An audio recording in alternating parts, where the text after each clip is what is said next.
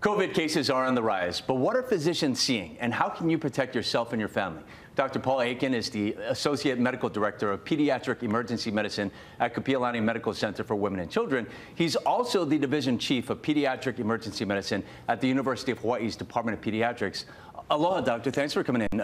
Are you seeing an uptick of cases at the emergency department? So thanks, Steve. Definitely seeing an uptick in cases, which is what we see, statewide, which mirrors what we're seeing on the mainland also. So our positivity rate and testing has gone up, particularly over the last several weeks to a month. The good news is it's not putting kids in the hospital. It's pretty rare that a child will require hospitalization for COVID. It's just going to be treatment, controlling the fevers, things like that. Yeah.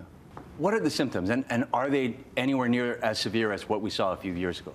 So gladly, they're not as severe as before. The symptoms generally look like flu-like illness, fever, cough, body ache, sore throat, headache. Sometimes in kids you can get GI symptoms like vomiting and diarrhea.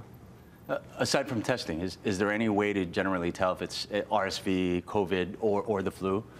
So that's a great question. A lot of the symptoms of flu and COVID are going to really mimic each other. So it's going to be hard to tell unless you test to distinguish between the two.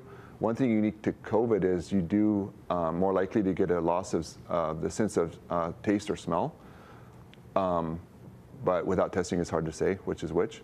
Now, early test is important because there are treatments for both of them that can be initiated if you catch it early.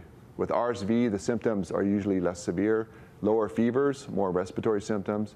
Younger kids a lot likely to have more wheezing and illness like that. Yeah, it is the summer months. Kids are going to get together. Families are going to get together. Mm-hmm. How do we stay healthy? I mean, in general, it's like it was before. Vaccinate and mask. Parents should really make sure the kids are updated with boosters, especially going back into the fall with school.